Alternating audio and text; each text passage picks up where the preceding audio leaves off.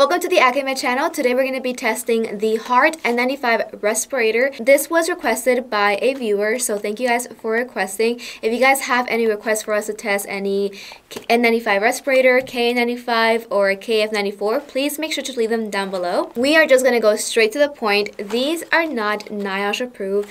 They should have a stamp somewhere around on their packaging and also on the mask itself. It doesn't have any of the N95 requirements. So let's jump into the listing. We actually purchased these off of Walmart. These are the Hart 3-pack N95 respirators, adjustable nose. The price of these are $470. They have a 4 out of 5 rating with 14 reviews. So we're gonna go to the CDC website and see if somehow these are on the list, which I don't think that they're going to be. They don't have a TC approval number on the packaging, and they also don't have a TC approval number on their listing.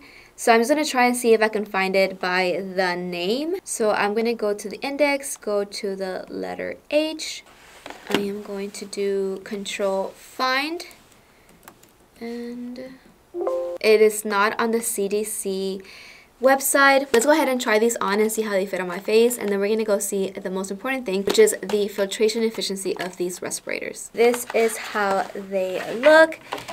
It comes with some information regarding the mask. So this is a hard shell cup style, but the construction quality of this isn't the best. It's not the best material.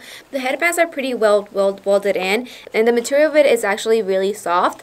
Let me try it on and see how it fits.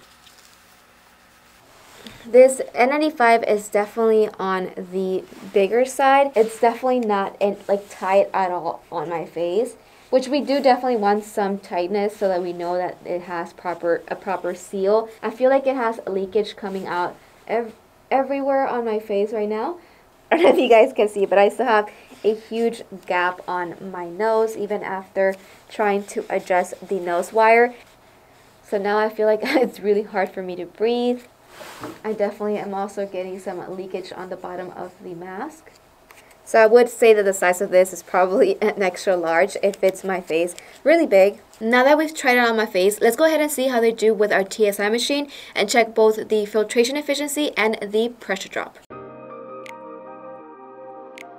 This is our TSI machine, model 8130A, which is the same filtration testing machine that NIOSH uses to certify N95 respirators. We first start off by removing the headbands from the respirator before placing it onto the testing plate to ensure a proper seal. Then, we make sure that the respirator is completely sealed with hot glue to the testing plate. The testing plate is then attached to the frame, and the box is placed under the TSI filter holder for testing.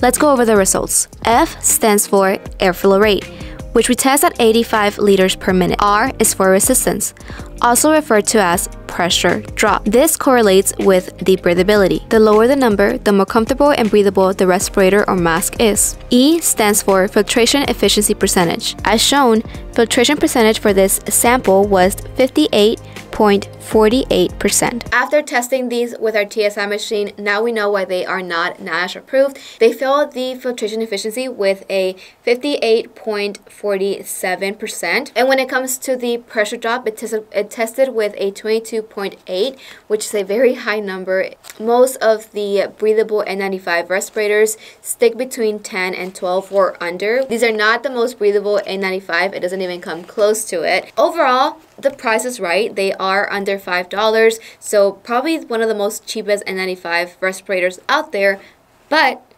they aren't N95 respirators. Obviously, because of the filtration, the breathability, the quality of these, and the biggest part being that they are not NIOSH approved, we would not be able to recommend these. I hope that you guys found this video helpful. Please don't forget to give us a thumbs up, subscribe to our channel, and also comment down below any face masks, N95 respirator, KF94 that you would like for us to test out next, and I'll see you guys in our next video.